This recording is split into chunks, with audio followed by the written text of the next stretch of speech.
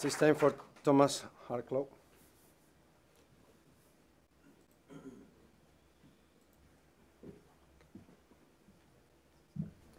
Yeah. Good to see so many here still. Now I'm Thomas Harklow, CEO of Kitemill. In this presentation, I want to address the net zero in 2050 and what Airborne wind can do to achieve this. And my hope is that this sort of could go into the introduction of presentations and papers about airborne wind. So keep that in mind. First, let's talk about the outlook, how it is today, or rather how it was in 2021. Then wind power was expected to take 1/3 together with solar and other sources. Then, as you know, something not so good have happened since then in the wind industry, very much caused by the scaling race. The wind industry is struggling with quality, and they have to write down the values. And this led to the International Energy Agency reducing the expectations for wind energy in their update in 2023. And this is bad in several ways because, of course, we need to increase solar and other sources, and these are sources that needs more storage, and storage is maybe the only thing that admit that is not ready. It's not a mature technology. We don't know how to solve it yet. So we do have challenges. What I believe is that airborne wind can come in and play a crucial role here and help us to change this the other way around. So wind power can then take a larger part of the global energy mix. We would need less storage, and we will have a more likely solution that actually will work. So just to keep you up on the total numbers, we're going to build from 2030 for the next coming 20 years, almost 12,000 gigawatt of new renewable energy capacity.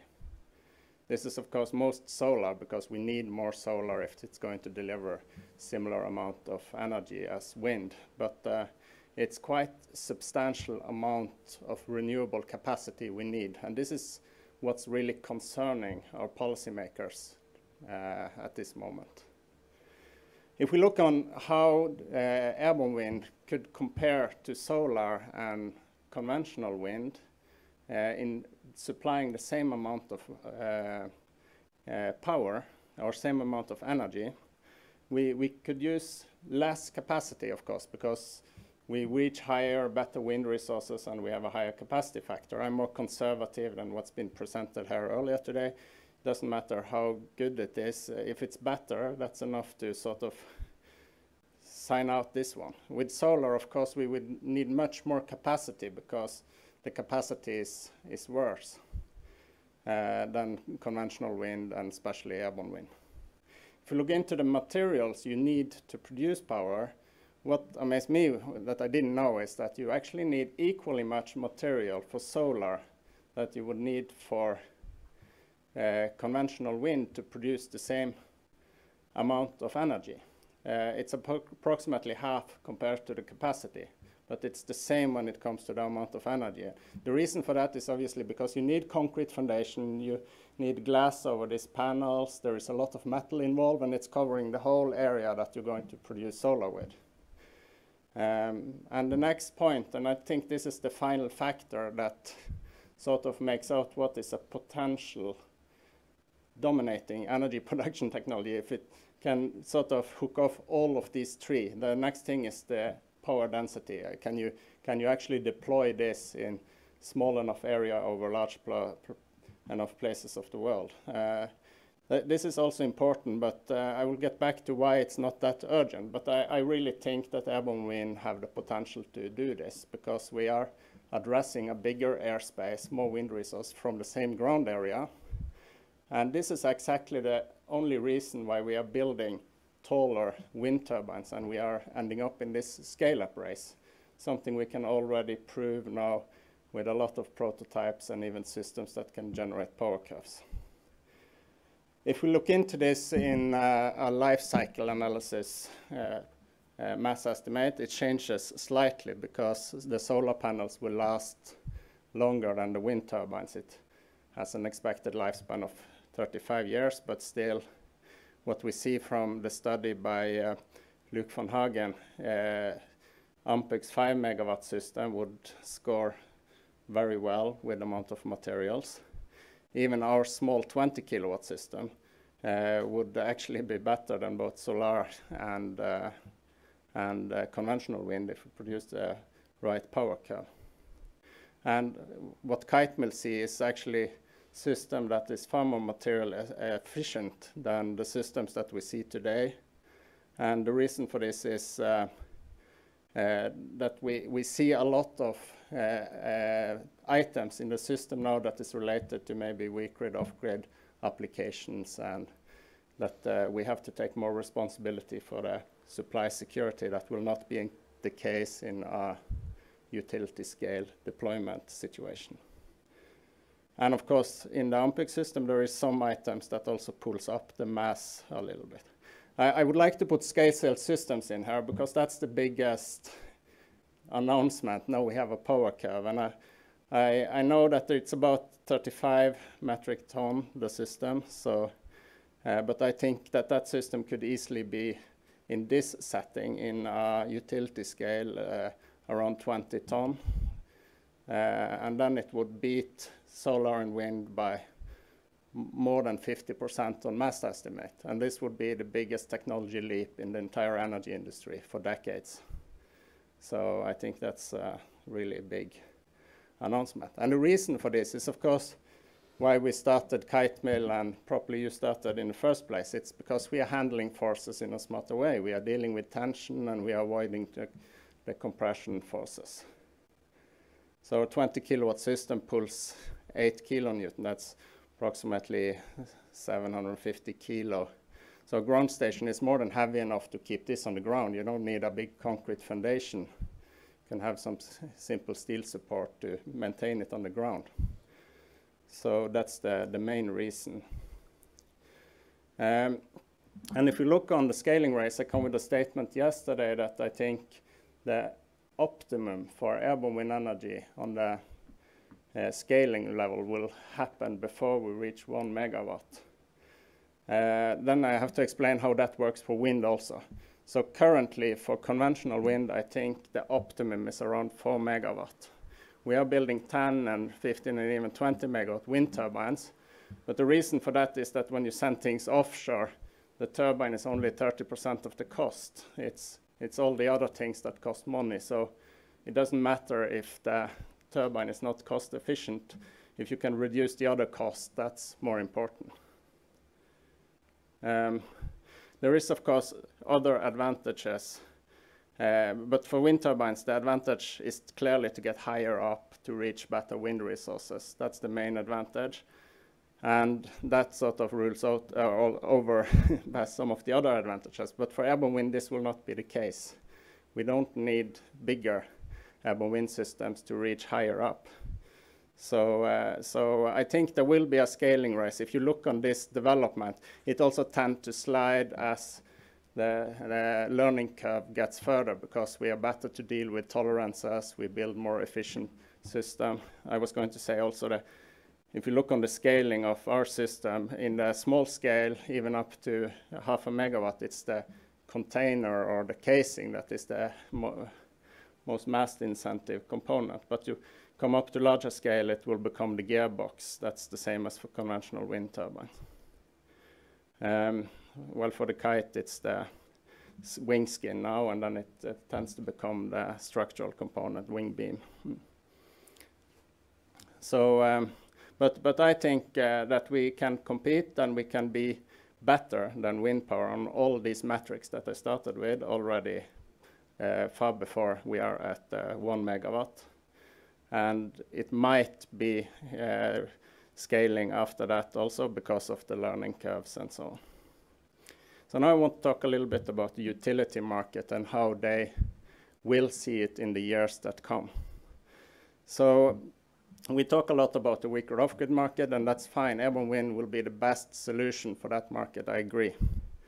But the big market, the really, really big market, which is between 50 and 60% of the total wind market, that's the grid-constrained market.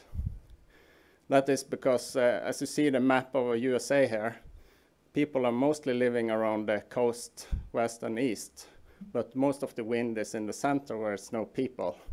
So that's where you want to build a wind energy capacity. The constraint then would be how to get all this energy to the people. And this is also the case other places. We have that in Norway. It's concessions approved in northern Norway, but there is no grid export capacity, so they don't use it. And in Australia, it's all over the world. But what we know the most, because that's nearest to where we live, that's the pad constraint market. So this one has different rules. It's based on that you need to put more capacity in a smaller area and build higher wind turbines. So in the pad constraint market, you tend to build larger turbine than what is the levelized cost of energy optimum. And then, of course, you have the offshore market that has the worst of both of these two market segments, and it should definitely not be the place to start. It's also a pretty small part of the global wind market, not only now, but until 2050, so it's not that interesting neither, I would say. But again, airborne wind energy could also be a good solution for the offshore wind market, more than offshore wind for airborne wind. So, and some good news about the grid constraint market, and that's that noise is most likely not a problem, Florian, so that's good. It's far from people. The size and the space usage is not that important, of course. But what's important is the power curve. So if you have higher availability and you can beat the conventional wind turbine in your supply, then you are a very viable solution. There's also other things. It's a huge problem to get all this concrete from the coast and from the haven into, for instance, central Australia, where they're going to build the big next amount of power capacity. So logistics, also in USA, logistics is a huge problem where airborne wind will do better than conventional wind. So then we see how the utilities will see this in project perspective. So you have a project that goes from initial that people are thinking of the project, often in the government, until it's constructed, built, put in operation.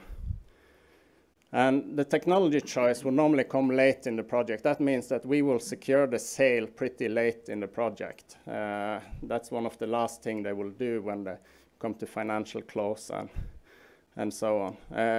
The first point where we really will make a difference is when the auctions and the land lease contracts are negotiated, because that's where the utilities that believe in airborne wind will start to win contract. The moment they believe that this will be feasible, they would start to adapt their bids, and they might come better out than the other contractors. It helps, of course, if the authorities in the first place prepared the call for airborne wind, either by allowing airborne wind to be a part of the solution or even requiring. So this is the type of work that we need to do now up front. We need to make sure that enough people within the utilities understand what's happening, and we need to show that the policymakers that this could make a big difference. This could be an advantage. You can imagine what kind of advantage it would be for Europe if we're going to build 30 gigawatts of wind energy capacity, and they are really concerned now about industrial leak. It's a lot of these capacity materials that's going to be used that come from other big trade markets. If they can see that, okay, now the DEX is divided from the beginning, now we can positioning ourselves from the beginning, then there will be incentives to include airborne wind in the plan. And this, combined with the commercial incentives that you see here, that will occur when more people start to believe in airborne wind, will release a new market that is the demonstration and introduction market for airborne wind. And I think this will be a much kinder market than other markets we talk about, because the main purpose with it is not to do energy security or something like that. It's to enable airborne wind to scale up the supply chains and to make the technology robust and big enough for for reaching these targets. So I believe that funding will increase as we are going on now. We know that there has been some big mega trends in technology investment lately. It's been mentioned earlier here also. We have air taxis and air fusion powers that have shown that it's possible to raise considerable higher amounts. It's interesting also that it's believed that the air taxi companies need to raise 800 million euro individually in order to reach commercial operation. I believe Airborne Wind can do it much cheaper for each commercial company, but it's good if we have an amount like that that is realistic, that people believe in, because that is exactly what we need to level expectations to make sure that the results, yeah, thank you, this is the last one, to show that the results that we are presenting now is quite remarkable compared to the level of funding that we have managed to raise. And I think this is happening now, but it also helps if we together communicate this perspective. So this goes to my final slide, joint narrative.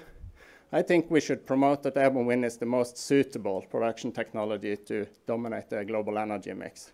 We don't need to say it will dominate the energy mix, but it's most suitable, it's most convenient because it involves less materials and it's easier to deploy. It will have less storage and so on. So that should be our narrative. I think we should say that Airborne Wind will become a global megatrend, because when people start to believe in it, the money will start to come into the sector. And I see no reason why this will not happen, especially not based on this week's news we have seen. The last thing is that, I mentioned it before, I believe that the technology steps that we've been presented here this week is the biggest leap in the entire energy industry for decades. I've seen how solar have increased efficiency by 20% from 1995. So this is really something that should be communicated and promoted, and it should be stress tested, and it would be excellent if people try to come up with bigger leaps. I think you will struggle to find it. So thank you. Okay, thank you very much. Yeah, one quick question. No, that's it. Okay. So